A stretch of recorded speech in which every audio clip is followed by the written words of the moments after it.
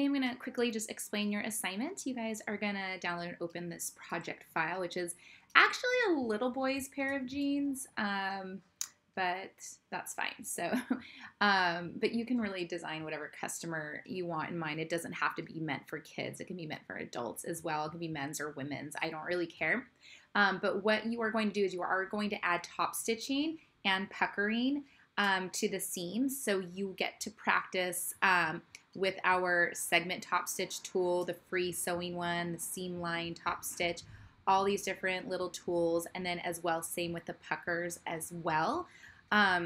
This does work very similar to the various sewing tools, how we have segment sewing and free sewing. So hopefully this will get you guys more practice in just using Clo in general and how it operates. So really challenge yourself and make sure you understand the difference between using the segment tool versus the free tool, okay?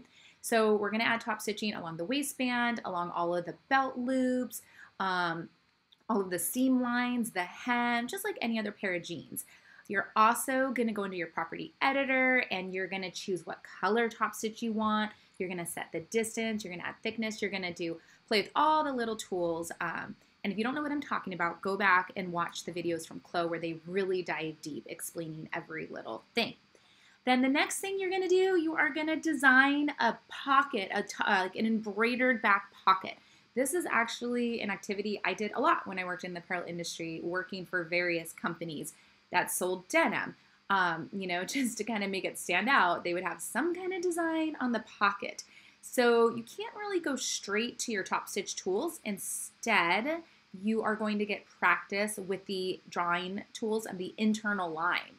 So you'll probably hit the letter G and you're going to draw some kind of cool design. So get creative. Again, this is kind of where it matters who your customer is. Are you designing this for, you know, a boy denim pant, a girl denim pant, or an adult male, adult female, or whatever, no gender. So make sure you kind of have a customer in mind as you do this little creative part. And then the technical part is actually using the internal draw tool.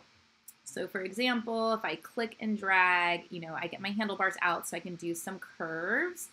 And you'll probably want to think of a design before you actually start drawing it.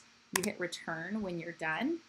You can always switch back to the letter Z tool, which is your edit pattern tool. You can move around individual anchor points, just make sure only, you know, each anchor point selected, not the whole thing.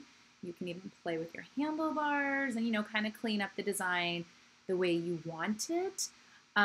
You can even, you know, maybe you play with some of the smooth curve or edit curvature or, you know, the V, all of these little tools. Just, you know, there's tutorials you can sit and listen to what they do, or you can just try them out yourselves, explore, see what happens. You always have your history panel to go back to if you do something weird. Once you have a design you like, which hopefully is a little bit more interesting than what I just did, you are going to go ahead and add top stitching to it.